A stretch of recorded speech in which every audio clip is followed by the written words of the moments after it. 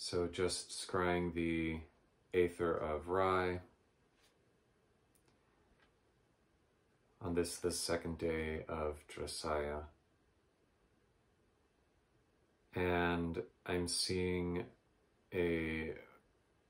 once again, a spiral, three-dimensional, funnel-like. And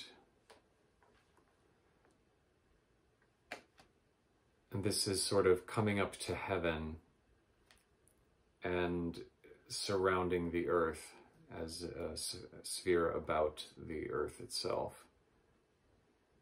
So it's sort of going up like this and then coming all the way around in a big globe. So once again, we have this image of a torus.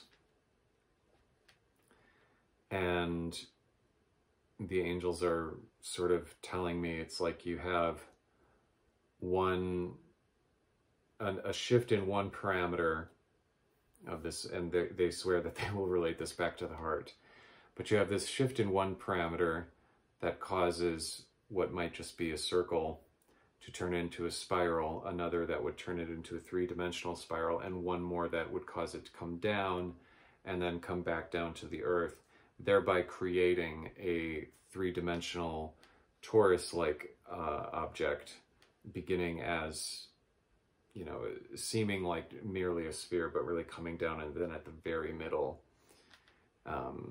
appearing like a sphere. So they're mentioning this is a threefold change in 3 dimensions.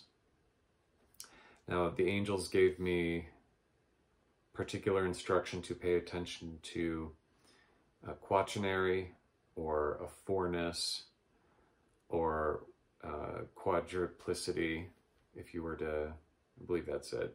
Sometimes I get them confused. But anyway, a fourness. And they're just saying that in the 4th dimension that this is what it appears like unto.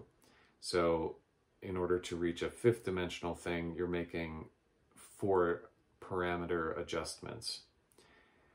And so relating this to the heart, as you are developing certain different aspects of your heart, always remaining true to it, but sort of like extruding it out, seeing, for example, maybe the first time you've seen a puppy, right? That creates a certain feeling in you.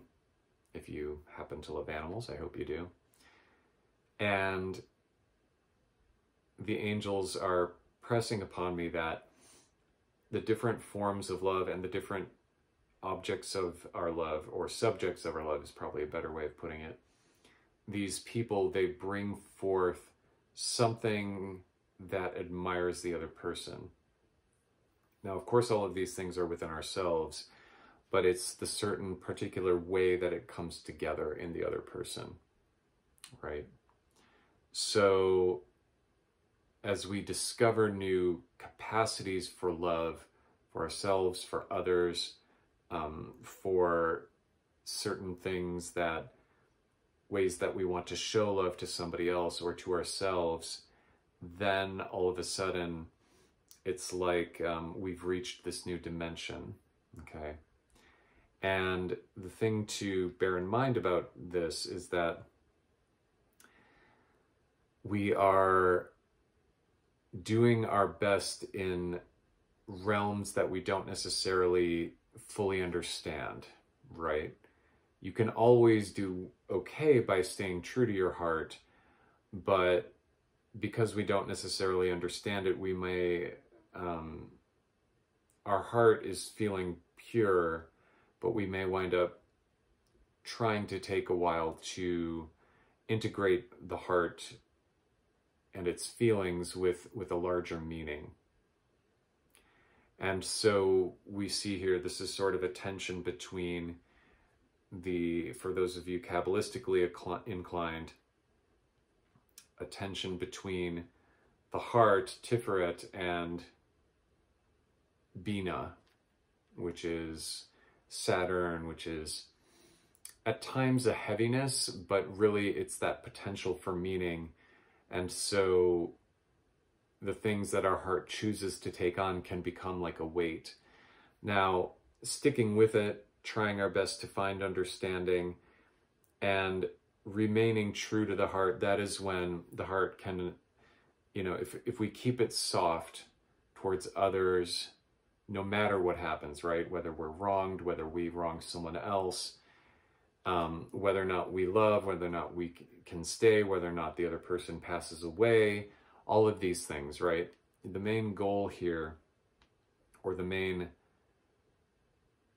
thing at the end of the rainbow, let's put it that way, the main outcome is that the heart remains soft so that it can be both clear and provide you all of these different facets to look at as a jewel would, specifically as a diamond would, for example.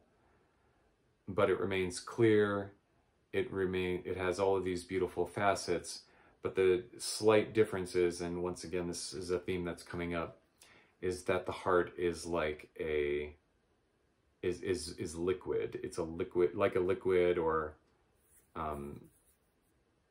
it remains soft and pliable. So maybe not quite a liquid, maybe something semi-solid or something like that, something kind of squishy, right?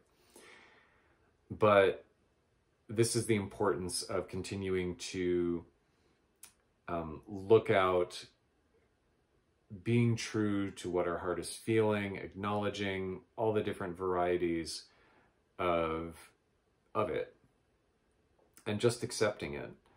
And that's always so much easier said than done, because we feel so many different ways about so many different people. But just accepting that we are in this world in which our feelings go through a big roller coaster, then that is the first step, right? And learning to keeping an accepting attitude, and maybe questioning why we might be inclined not to accept, getting at that and doing that work is what allows for all of these different, we'll call them elements within the alembic, or better yet, within the crucible. It allows all of those things to suddenly become that jewel at the heart, that philosopher's stone. But it remains soft. I'm reminded a little bit of Full Metal Alchemist. The true form of the philosopher's stone is liquid. And we pour our own souls into it. And that's when we're giving it to ourselves and to others.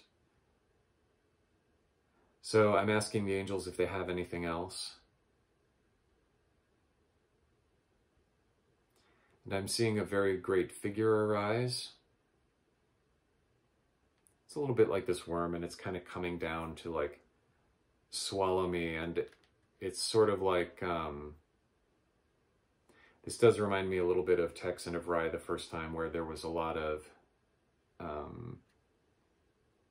sort of body horror, for lack of a better term. But what I'm getting the sense is that, and by the way, this is sort of having to do with astrologically what's going on with the transit to my nodes, the nodes having a lot to do with swallowing and digesting and excreting. But what I'm seeing is, it's like I come to like the center of this long worm-like creature within it, and it's like it's literally bending. So this is a message to me clearly about the bending of the nodes. And they're pointing to a decision point for me. So this is a time astrologically when individual decisions can arise, you know, when they become much more important. And when you, as opposed to like a lot of other astrology, this is a time very much of like free will. And they're pointing to this light that is between, the way I'm seeing it, it would land in Gemini. And it's this light, basically it seems like when Jupiter lands right at the bending of my nodes in my natal chart, and to just see a light there and to decide in favor of the light. in spite of everything else, sort of, is the implication there. And then I'm seeing the worm sort of fan out in like a multi-dimensional, maybe beyond an orthoplex, let's say 6, 7, 8 dimensional form of the equivalent to the octahedron in that dimensional space. So it's like something really big opens up. So this is always good news. And I'm asking if there's anything else. And it's like I'm seeing this same figure spin faster and faster. And it's like there's this, if you've ever seen some kind of cartoon or something where there's a lot of energy going through something, and it starts giving off more and more light as it spins faster and faster. That's the implication for making this decision, this good decision.